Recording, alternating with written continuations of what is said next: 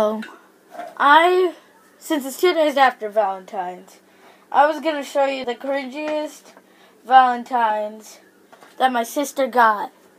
And she's a girl, just so you know.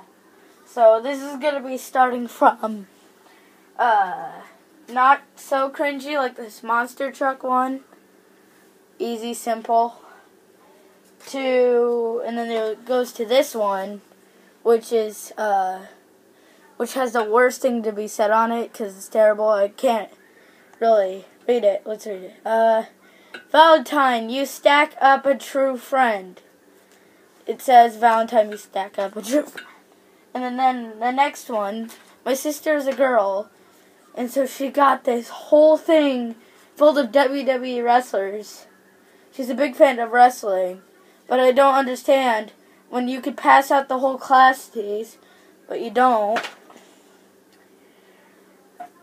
And you got these two, which is 3, 4, 5, which is just your normal ones. Okay. I've had enough with these 3D things, except for how entertaining they are. Also, candy, whatever.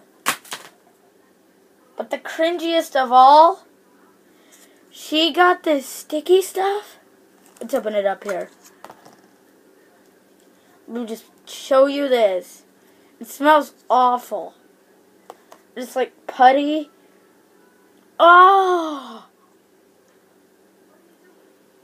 You know that smell when your mom's cooking in the kitchen and then she like puts potatoes inside of a boiling water when it's supposed to smell good, but it actually just smells like cut up skin from a potato. I like potatoes though. But who gives a kid putty for Valentine's Day, and it says love on the front? It's like homemade, but I still don't understand why you give putty to my little sister.